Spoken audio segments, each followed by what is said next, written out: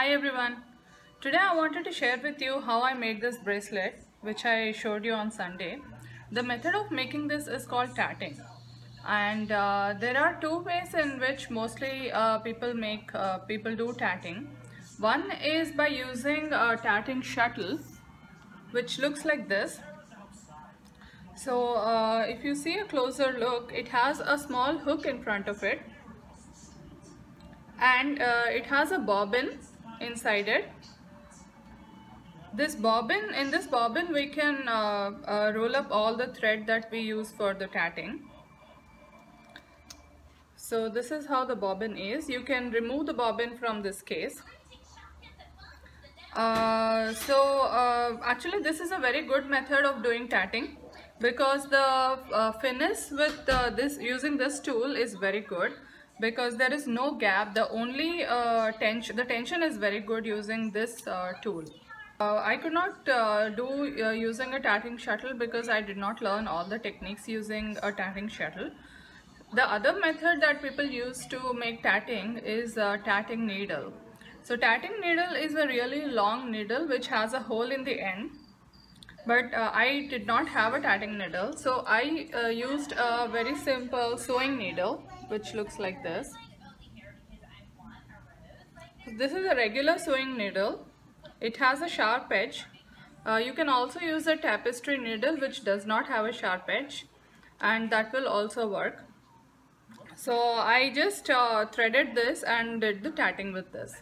I'm going to show you now how I did the tatting. I'm using a crochet thread. I think this was an 8 mm crochet thread. This was from Red Heart Yarns. And I'm using my regular sewing needle, which is a little bigger. So that's the size of it. Now I'm going to thread it, and I'm going to leave a long tail around this much tail. Now this is the end which is connected to the yarn, and this is the end which has a loose end. So I'm going to use this end which is connected to the ball.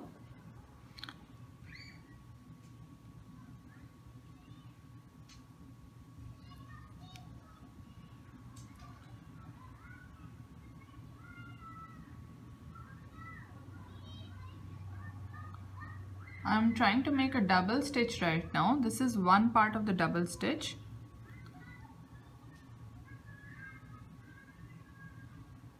Bring that close to the first knot. These two together is called a double stitch, and the whole of tatting is made of these double stitches. So this is all that has to be learned. Just observe how I'm doing it. The first half of the double stitch has to be done like this. That's the first half, and the second half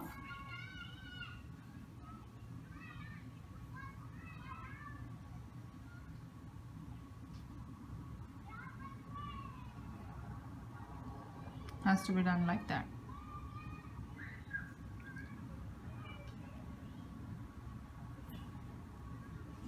First half,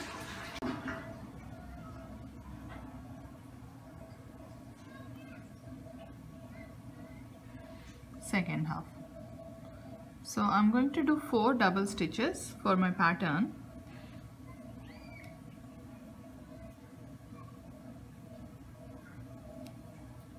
Those are 4 double stitches. Now I'm going to make a picot. For making a picot, I have to again make the first half of the double stitch, but this time instead of pulling this loop closer to this, I have to leave gap, and then I will complete the second half of the double stitch, and now pull it closer, and this is the picot, this loose end. Now I'll continue by making the 4 double stitches. This was my second double stitch.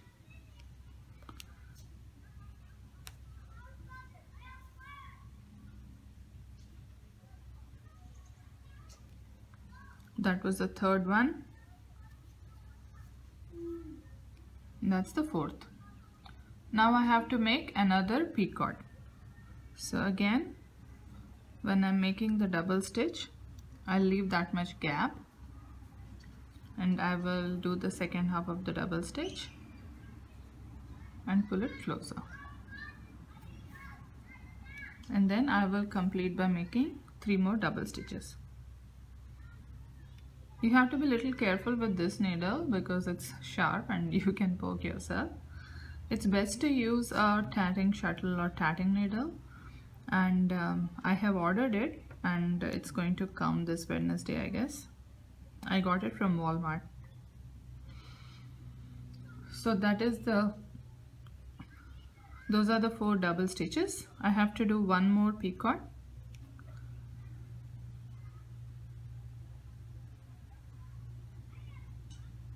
It's important to have the same kind of gap every time so that your picot looks uniform.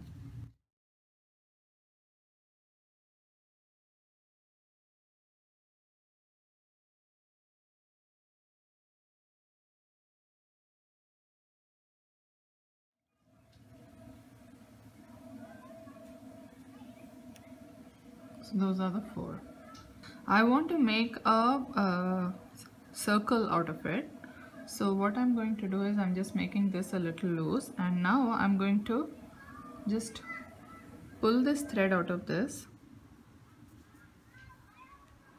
but don't pull this whole thing,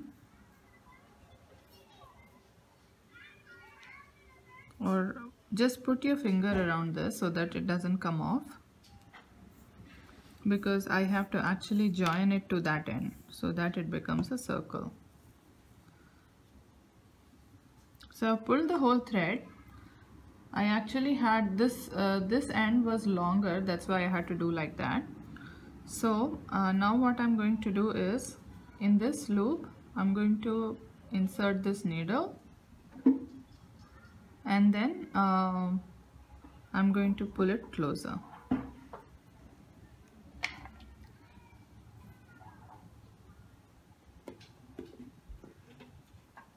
Pull it tight.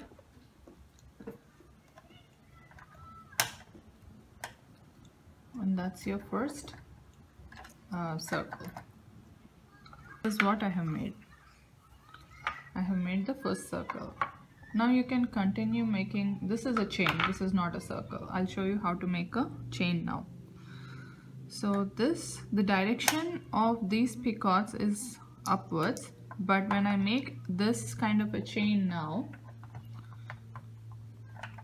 I have to make this chain, and the direction of the double stitches is pointing downwards. So what I'm going to do is so this is the front side, and for my picots to point down, I will just turn it like this, put my needle here just close to this point from where the needle from the ball is coming, I mean the yarn from the ball is coming, and then I'm going to put it here close to that and start my double stitches. I'll make the first double stitch as close as possible to the yarn. I'm going to make 5 double stitches for the chain.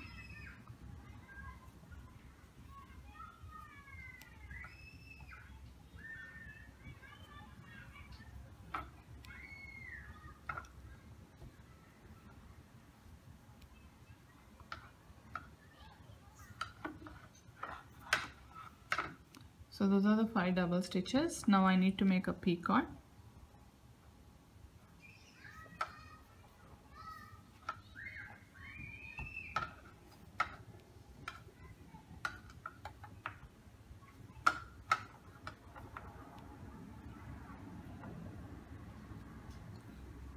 Another 5 double stitches. So those are another 5. Now this time, since I'm making a chain and not a circle like this, I don't have to hold this in my finger. I can let it go all the way up. So I'm just going to pull this all the way up,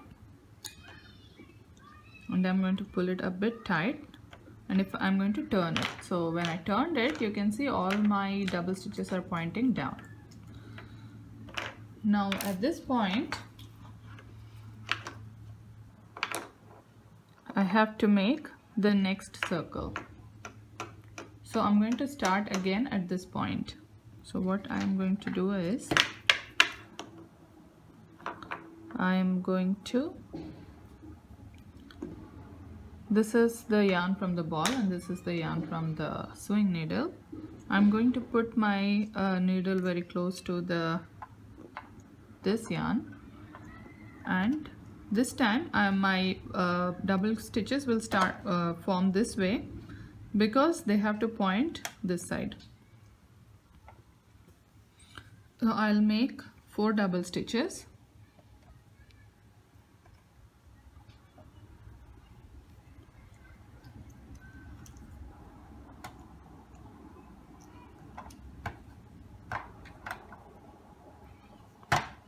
So that's the first one, which is closest.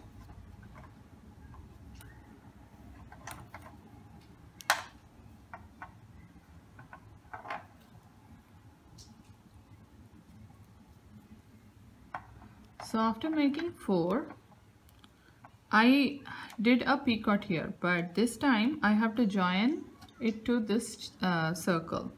So what I'm going to do is I'm going to insert my, first I'm going to put the yarn behind and then insert my needle into this picot which is already coming like this, and put it through, and now I'll make 4 more double stitches.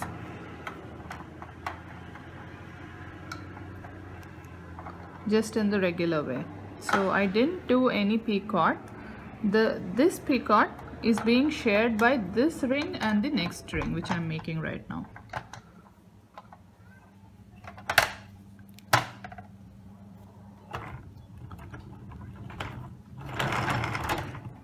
So those are the 4 double stitches. Now I'll continue making the same thing.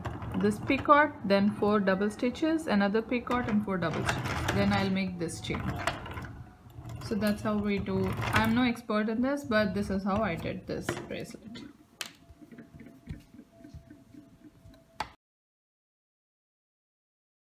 I have actually ordered a tatting needle now. I initially thought that since tatting shuttle is the better method, so I should use that, but I could not learn all the techniques easily. I think it will take more practice, but I could not wait. I want to do more tatting, so I ordered tatting needles from Walmart and they are going to come in a couple of days. Thank you so much for watching.